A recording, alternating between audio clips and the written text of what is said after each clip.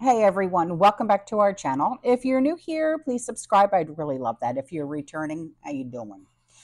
Um, this video is going to be about what's going on in the UK. I have an update for you from my friend who lives in the UK. So this is going to be like a boots on the ground update, okay? She said, I thought I'd email you again with a couple of updates on things. So, yes, more protests are going on today, Sunday, across the UK, this time involving Middlesbrough, Lancaster, Bolton, Aldershot, and Rotherham that I know of. The worst one being in Rotherham today, where protesters gathered outside a hotel housing migrants. Some of the windows around the building were smashed, wooden fencing destroyed, and the planks of wood were thrown at the police along with other items. Some large windows at ground level were broken, then large recycling containers were set on fire.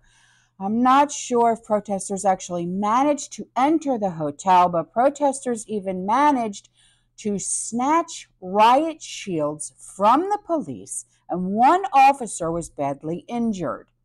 His colleagues had to drag him away as he could not walk. People who were filming were saying that the migrants were on the top floor, flashing their backsides at the crowds outside, which in turn made things escalate by the protesters. What morals, man, you know? So she said, Saturday night in Liverpool, fireworks were being thrown at the police.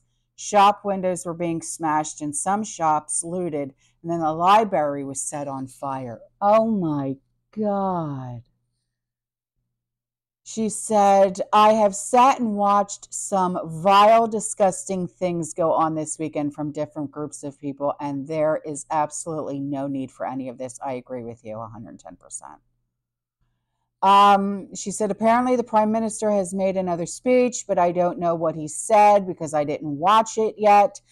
But Yvette Cooper, the Home Secretary, has vowed to protect the mosques and provide extra security. So now things are appearing on YouTube saying that this will make the whole situation worse, but we'll see what happens over the coming days. All courts are now going to be open 24 hours a day in order to process the ones that are arrested and charged at these protests, although I'm not sure if this is going to be a temporary or a long-term measure.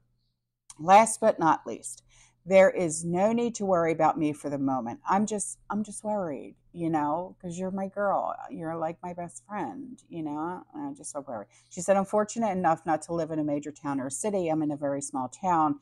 There was originally a village, and there have been no protests this weekend across the county that I live in, but of course that could change. Exactly.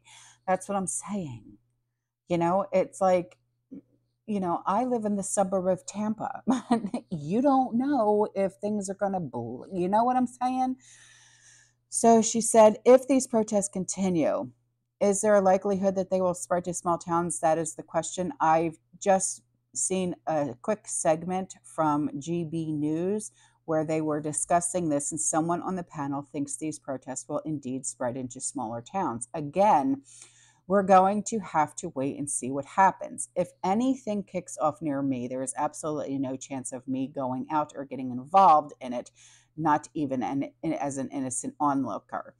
So that's it for me for now. And here's a link. Okay, I'll leave that link in the description box to a very short news video concerning what happened in Rotherham today.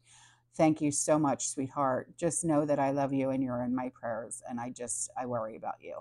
I worry because you're my friend, All right, guys. I'm out of here. I will see you in the next one. Okay. You stay safe. You stay positive. You keep prepping. And as always, fearless. Ciao.